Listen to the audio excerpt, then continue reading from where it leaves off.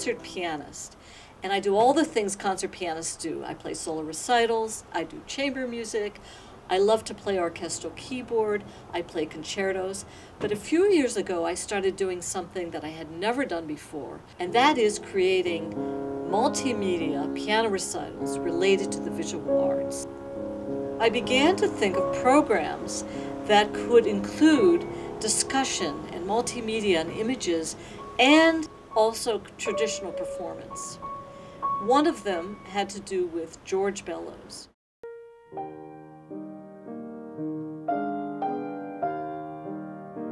I got an assignment from the National Gallery.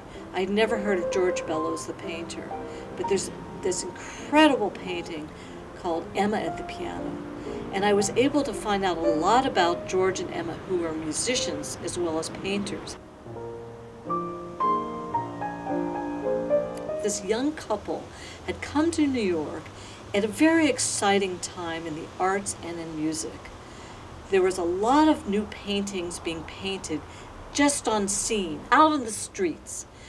And there was music being written. The composers were separating themselves from the European composers, and they were beginning to make American music. And he liked certain sort of semi-classical music, and Emma liked popular music. And I started asking questions like, what is she playing while she's at the piano? What music does she like? And so I researched and found out that she loved popular music. She played this popular piece.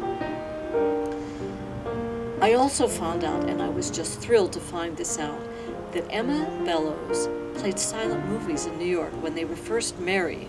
And I thought, I have something in common with Emma Bellows because I play silent movies.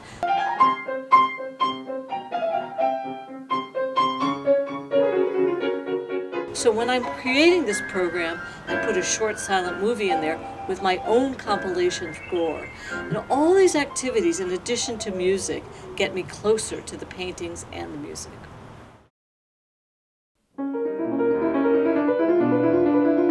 I have just loved creating these programs. Some of them came about from assignments from museums. Some of them were my own ideas and my own inspirations, which I then presented. But what I have found is that doing this kind of research and putting together programs, serious programs that are fun, that include classical music, multimedia presentations, and film, help me to get closer to the music and help the audience to appreciate the music and the art more fully.